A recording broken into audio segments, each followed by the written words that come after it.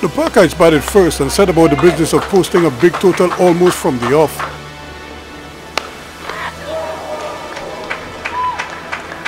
Justin Gillen and Tion Webster posted a quickfire 31 to set the tone for the innings.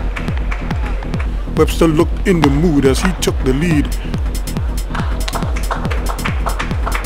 But just when he looked set for a big one, he was gobbled up at slip by Mario Belcon of Richard Harris's bowling.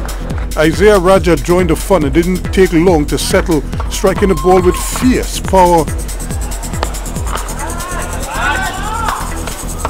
He would lose Gillen though with 62 on the board. Entered Nicholas Alexis, one of the forgotten men in local cricket, and he played a blinder.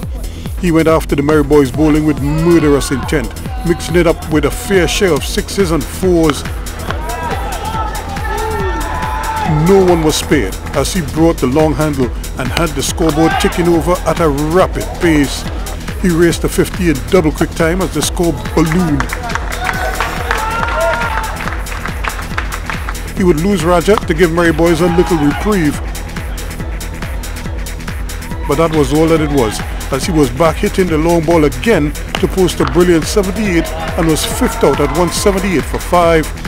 The Parkites would muscle a couple more boundaries to eventually post a formidable 195 for 5 as Sunil Narayan added 13 in the dregs with a couple big blows. Harris had 2 for 41 and Mohammed 2 for 38 for the Diego Martin outfit. The Merryboys reply got off to a brisk start with both openers looking positive.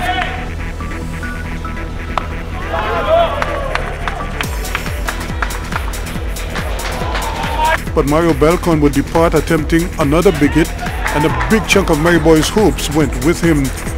Carey Pear would take aim and help tighten the screws on the opponents.